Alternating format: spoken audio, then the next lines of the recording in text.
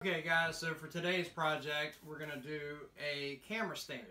So the idea is to have a stand that takes up a small footprint that you can roll around the shop, or in whoever's case, maybe a studio if you do a different style of video. Really small space that you could easily adjust the height. One differentiation that I want to make in this build is I want the articulating arm to be able to have the ability to flip and do overhead shots. So I'm trying to add a lot of weight to the base. What I've got here is 6x6s and 4x6s. I also have a wooden pine 4x4.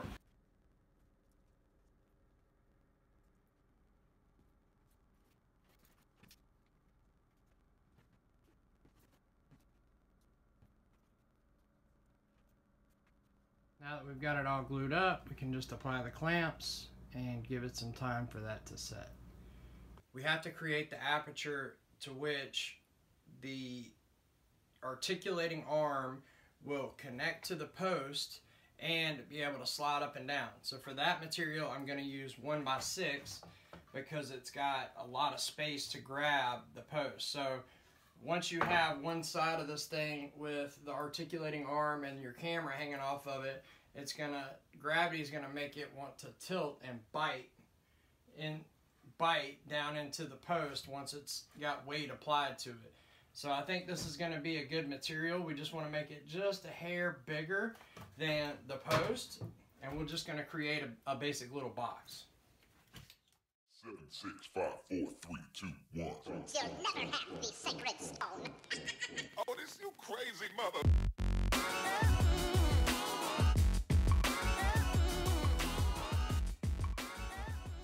So now let's do a little rough fitting.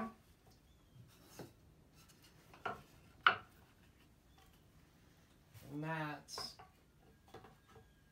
what we're going for.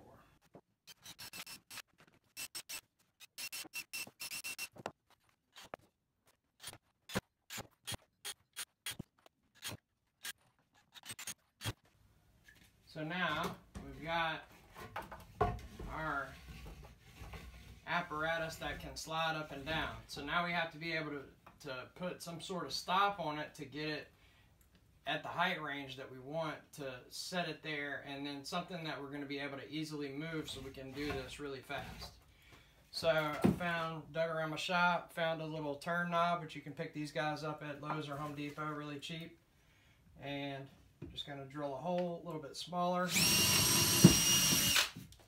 than the size of the thread on here and thread it in.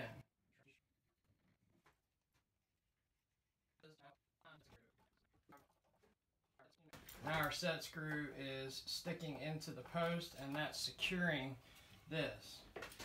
We can loosen it that quick, and now we can slide up and down again. So now we'll go ahead and make the arms for the boom.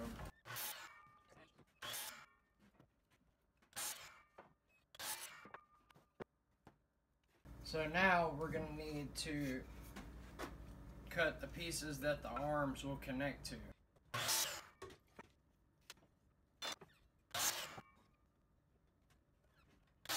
Now we'll need to rip 4 small pieces.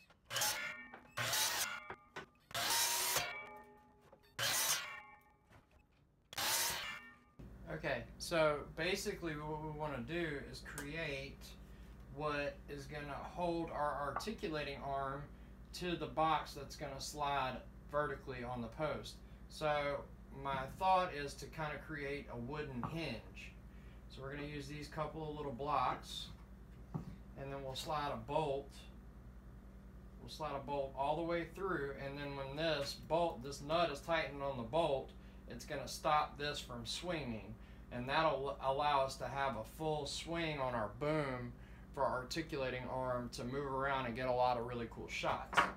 So initially I thought about using mechanical fasteners, using screws from the opposing side, but I don't think that's going to give it enough structural stability over time with all the weight of the arm hanging off. So the next best option, I believe, is to use dowels. So you can pick up a little doweling jig like this at Harbor Freight, pretty cheap, a couple bucks.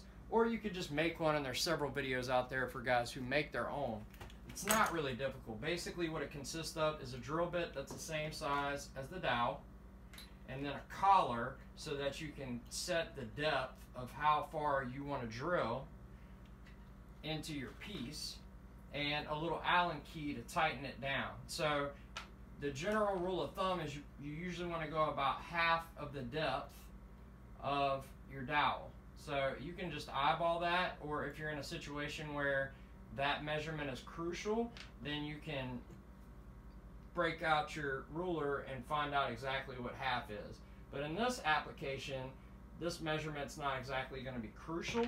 So what we'll do is we'll drill the holes on the boards that we're connecting to the main collar, and then we'll use these little divots that will go into the hole, line it up, and you tap it, and this little guy will fit into that hole, and you can see that cone shape on the top. And when you tap it with a hammer, that's going to leave you your center point for your drill bit on the opposing board that you're attaching with the dowels. Now we want to go ahead and put our dowels in there, and we're going to do a little dry fit just to make sure. So those are in the blocks. Put them into the sleeve, and then we're going to see how well this fits. So we want that fit to be pretty snug, so when the bolt that's coming through here, when this is tightened, it applies a clamping force so that it won't swing freely. Now we want to go ahead and find the center point to where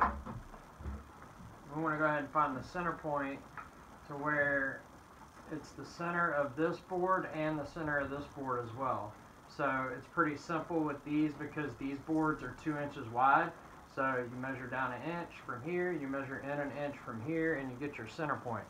Now, when we get ready to start putting our screws and bolts in, this joint can be screwed so it can flow freely, and the only one we're going to have to actually put a lever on are the bottom ones to control our up and down. So let's go ahead and drill those center holes now.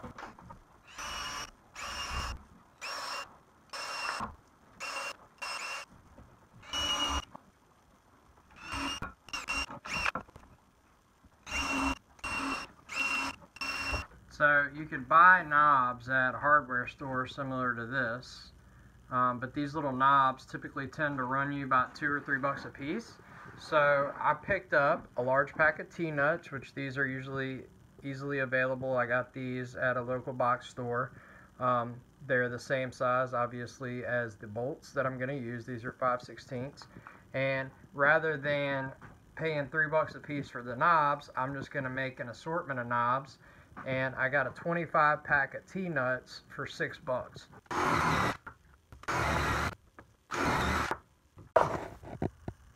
And there you go. I just made 5 handles for less than $1. Alright, so while our knobs are drying, we can turn our attention back to the base for a bit. Now, that's serving its purpose, but that's pretty ugly. So, I think what we're going to do is we're going to laminate it with a little bit of 3/4 plywood. So that's going to give us a couple of things. That's going to add more weight because the 3/4 is quite heavy, and then it's going to encase the base because although we're not building a piano, this thing is going to be in my shop, and I don't want it to be just sticking out like a sore thumb and be incredibly ugly.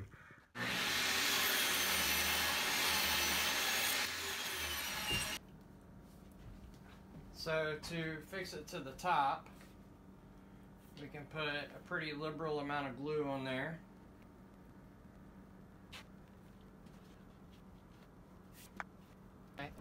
And then we'll use just some 18 gauge 2-inch brad nails to hold it into place. But you want to take care and make sure you do not add any mechanical fasteners to the middle. Just stay to the extremities and you'll see why in a little while.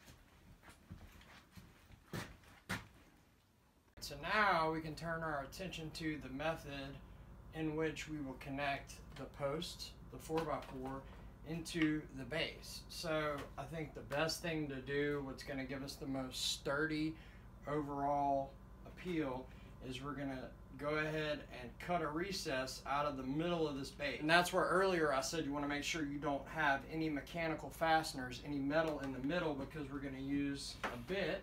We've got a 1/2 inch by 1.5 inch bit that'll allow us to get 1.5 inches deep down into the recess to inset the post so it'll have a good stable base.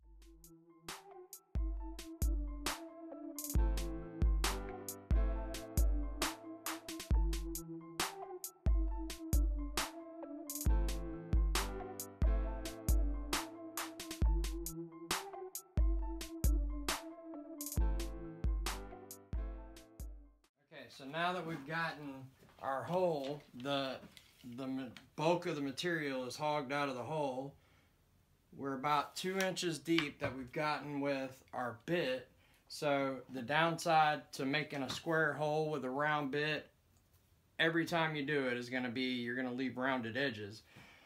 So that now that we've gotten it pretty dialed in, really close to where we want it, we want to finish this process up with a chisel.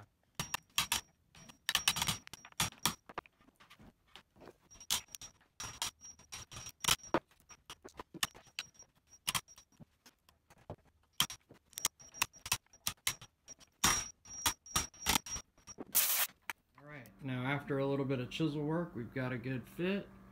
We've got our post in there. So now we can go ahead and flip it over and add the casters.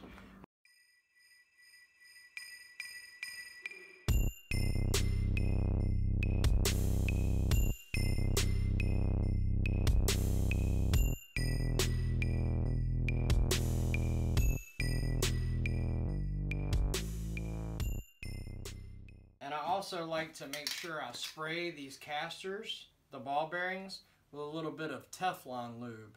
So it goes on wet, but then it finishes dry. So now what we're going to do is go ahead and apply a liberal amount of glue inside this mortise.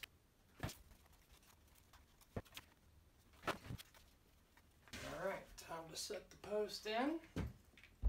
And add some 45-degree braces just to give it a little more support, and that'll also help it to stay level through the drying process.